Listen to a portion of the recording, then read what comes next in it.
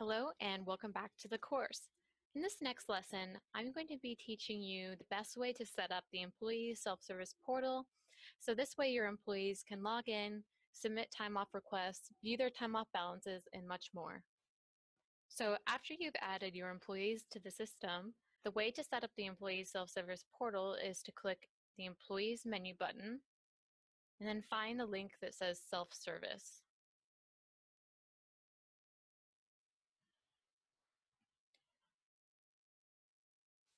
Here you'll see a list of all of your employees so that you can send them invites to their self-service portals in bulk all at once. If you'd like to remove an employee from this list, say you have a contractor who won't need to sign in to their self-service portal or any other reason, you can go ahead and remove their name by clicking the X icon. When you're ready to send the invites, go ahead and click Send Invites button. Now, on the employee side, they'll receive an email with their HR partner invite. And just as an example, this is what it'll look like on their end. Now, the first step for them will be setting their password. So to get started, they will want to click this link that says click here to set your password. Now your employee will be able to set their HR partner password.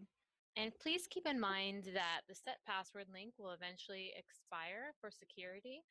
So once they get their invite, it's in their best interest to get their account set up right away.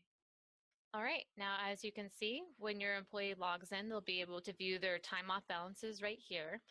And in order to send a time off request, they can just click this Leave tab here at the bottom of the menu.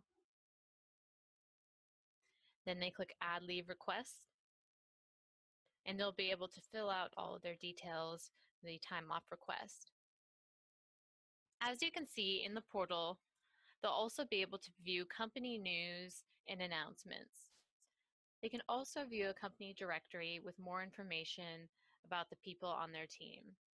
Now, one question we get asked a lot is there a way to view my employee's screen before sending them an invite? So in many cases, you might want to view the employee side of things to see what it looks like and make sure everything's good to go before sending off their invites.